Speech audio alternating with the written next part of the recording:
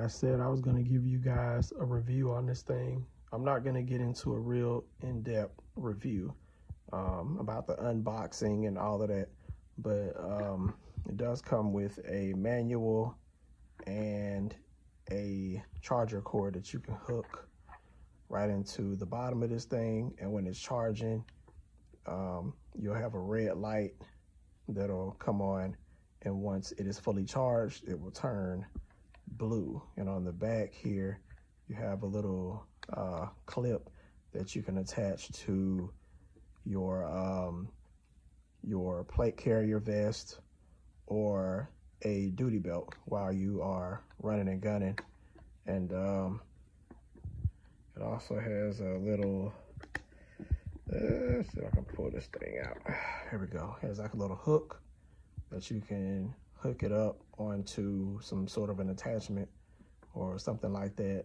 Maybe if you're doing some type of stagnant shooting. And yeah, that's pretty much it as far as the external visuals of this thing. I got it because it looked different. It looks like a shot timer. In here on the bottom, it'll tell you that you can use this thing for also airsoft. You can use it as a regular stopwatch. You can use it for a 3-gun competition, IDPA, and so on and so forth. So there you go. When you turn this thing on, just hold it down with a red button to light up. It has a nice little LED light and a green light on the opposite side. And there you have, I have mine set on custom. You got custom, you got your split time, you got your battery life mode, and then you have your shot count, and then start and pause. All right, so let's toggle through the menu a little bit. All right, we're gonna hit this right side button, okay? All right, you have delay, you got par, mode, and system. So let's go to delay. I'm gonna hold that down. You got instant, random, fixed, and customized. Let's go to customized. Hold it down. Now I have my delay for my shot timer set on 2 seconds here, but it will go all the way up to 10 seconds. 2 seconds is proficient enough for me. Just for video purposes, let's go to 3, okay? Now in order to save it, hit the left button, go back out to customize, and I hold it down to save it, okay? And it has a little asterisk beside it. Go all the way back out. Okay, now you see where originally I showed you where it said custom 2 seconds, now it's 3 seconds. Okay, I think I'm actually leave it there to kind of give me a little extra time to collect myself before I start shooting. Okay, let me hold down. Let's go to par mode. Okay, you can set your time on par mode. And again, for the people who are used to these shot timers, you already know what that's for. And cycle, okay, let's go to cycle. So you go to cycle, you can put this thing all the way to 10 cycles. So you can set that beep or that tone to go off 10 times. So let's say you are drawing out from concealment or using a exposed holster, and you want it to consistently beep and you know, go through different, you know, a different number of cycles so that you can get that practice in, and you won't have to hit the buzzer every single time for the timer. So yeah, let's go back out. All right, so we got it set on custom and 3 seconds. So let's test that out. All right, there you go. And in order to stop it, hit the red button, and then it'll go back to the S right over here in the lower left-hand corner where it has start. And if you want to start the process again, you just hit the green button. All right. So let's go back to par mode here. All right, again, you can set the time that you want the buzzer to go off. Okay, let's go to cycle. So let's just say I'm gonna leave it on 2 cycles, right? And if you want to save that, let me see, go back out. Let me see, go back out one more time. Okay, all right, yeah. So go all the way back out to the par mode, and you just hold down the green button for about 2 seconds. And as you can see, it'll put a little asterisk right there on the side where it'll save it. Okay, so let's go all the way back out, and you'll see right here in the corner where it says par. So let's test that out. You should get a beep, a stop, another beep, and then stop. So hit the green button.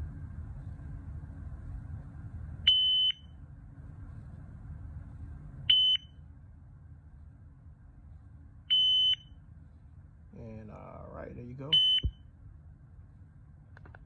Stop it. Okay. Now that was actually set on 3 seconds, so it was a 3-second time frame that you have to wait until the next beep. Okay. So in order to take it off par mode, and you just go down to par mode, hit the green button, hold it down, and it will take the asterisk off. Okay.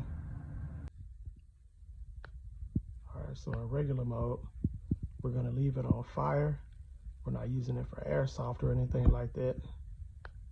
Okay, and you have filter, but you can go from 1 ms all the way to 10 ms.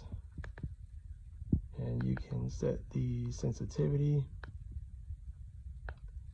The sensitivity goes all the way up to 8. I currently have it set on 5 right now. I haven't tested this thing out shooting still targets to make sure it doesn't pick that sound up, but that's where I have it set at right now. It seems to be working just fine to pick up my shots. So you have stopwatch, and let me see, countdown. Okay, yeah. So again, I'm not gonna go through every single option on here, but just pretty much some of the main ones that you'll be using. So let me see, system. You got language. I think it's Chinese, yeah, Chinese and English. Okay, then you got eco mode, which is like a battery saving time where you can go in, and I think it was originally set on 15 minutes. Not really sure what the normal is, but in customization, it was originally set on 15 minutes. So I just put it on 10 minutes, and I exited, I think, all the way out to this portion and hit the green button for several seconds, and it saved it. RFID is when you're using it for airsoft. Now, I know some of these Special Pi shot timers have like another plug-in area here where you can utilize that. But this is like the only thing I use it for, to be honest with you. Yeah, with that being said, yeah, there you have it. I'll cut this thing off, hold down the red button, boom, there you have it.